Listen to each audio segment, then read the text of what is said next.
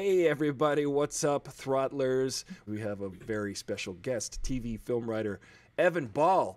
And guess what? We're going to talk about some Star Wars because that's what we love to talk about on the show, and that's what we love to talk about with Evan Ball, friend of the show. Evan, how are you, man? I'm happy to be back, man. We had a really fun conversation the first time, and I'm flattered to be considered friend of the show, man. Of course, you're quite the honor. You might even get your own bobblehead pretty soon.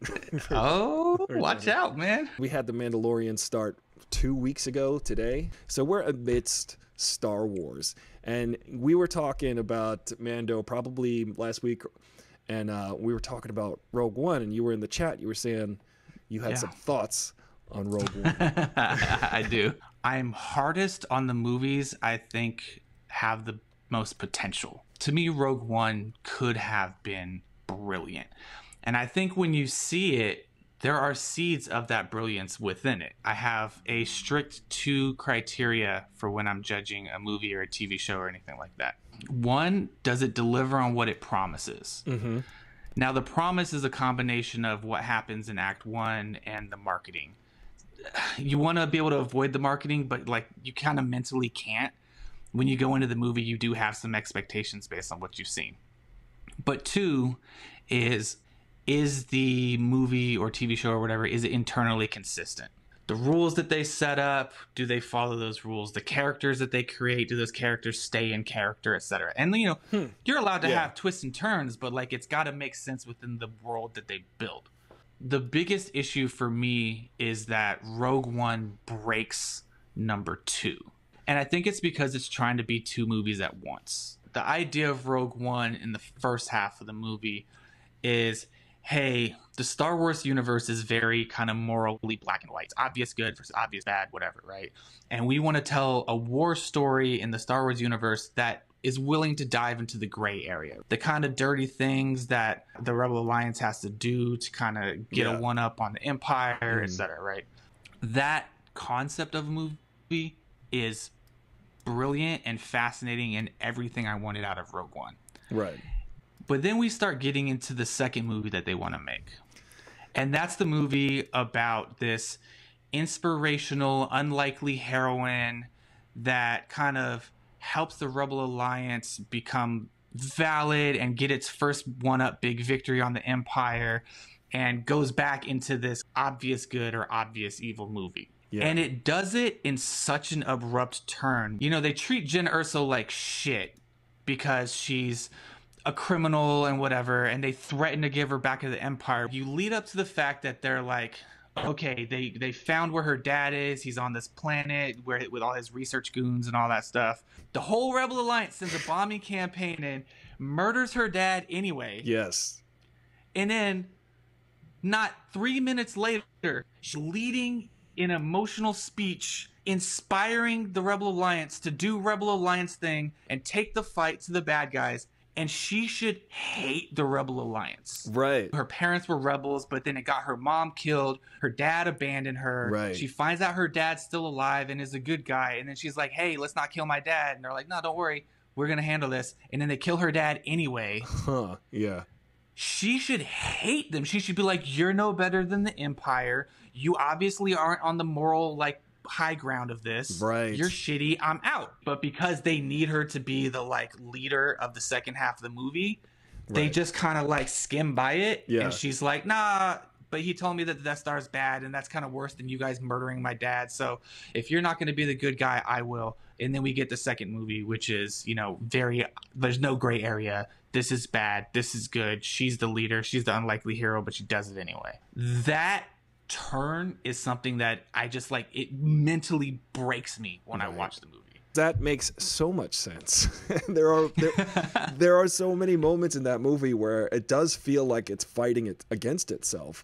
The thing about The Mandalorian that I do love is that we are exploring that area of a power vacuum, which is so much what I wanted the sequel trilogy to be. Once we jump into Episode 7, The Force Awakens, it's just like, nope, there's a new republic and everything's great. The thing about Force Awakens that is frustrating is they're trying so hard to replicate a New Hope that we get a situation where there's presumably a New Republic, but there's not like a New Republic army. you know, like there's apparently peace and prosperity, but it's, you know, it's not like, you know, the United Nations exists and there's this coalition of army of people who are like, we remember the empire, we don't want that to happen again. Right. When we go to why can't I remember what Ray's planet is? Detroit.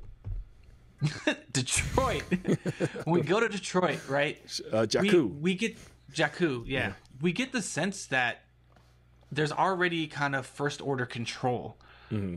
When we go to all these various star systems, there's first order control. Like they're the dominant power player in all these other different places. And then the only time we don't see that is when they unleash Starkiller Base and destroy, you know, like 4 or 5 systems of apparently prosperous, whatever.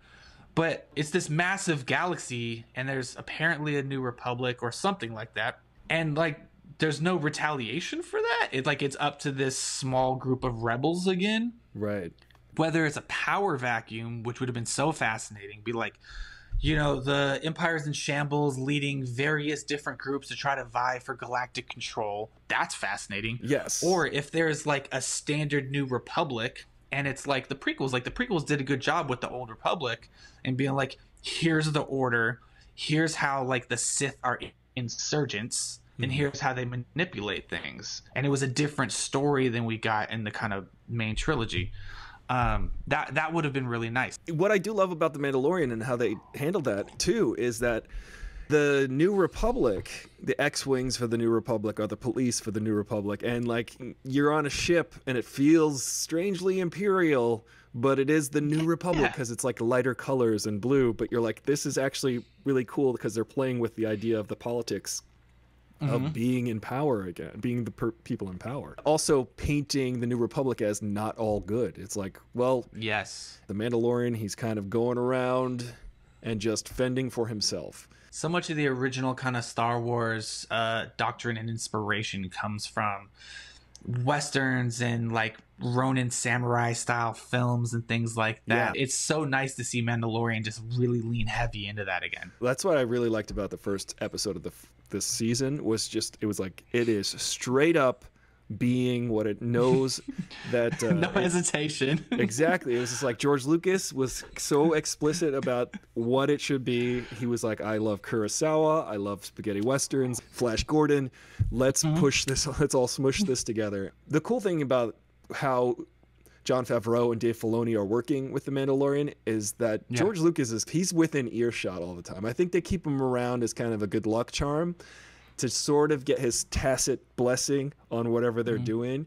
And I think that that's what's reading. It's so interesting to hear you talk about George Lucas with such reverence.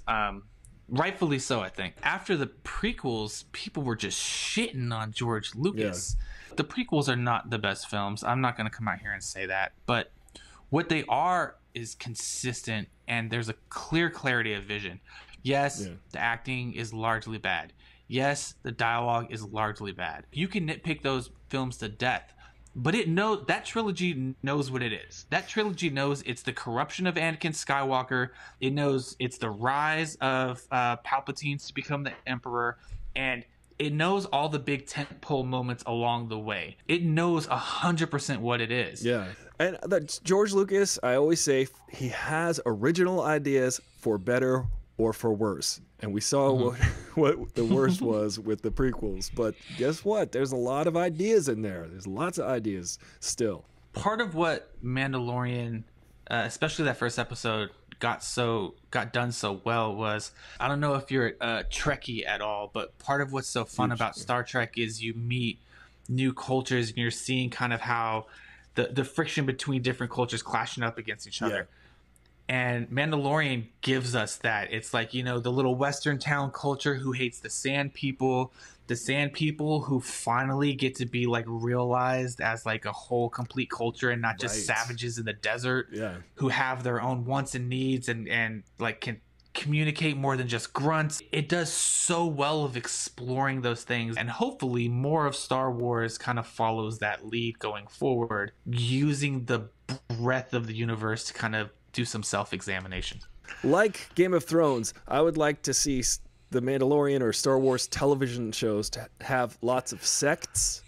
Not sex, but sects. SECT.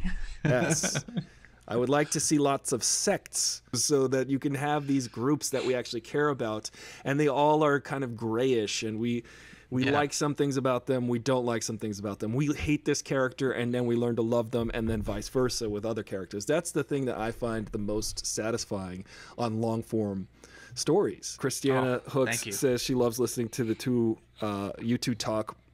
More of this combo, please. You will absolutely get more of this combo if Evan is so gracious to come back. I would love to have you back anytime to talk about all of these fun things, these nerdy fun things. So thank you guys for joining us. Thank you, Evan. You're an awesome guest.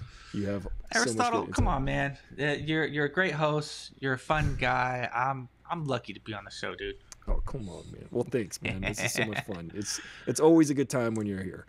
All right, guys. Thank you for joining us. Thanks, everybody. See you later.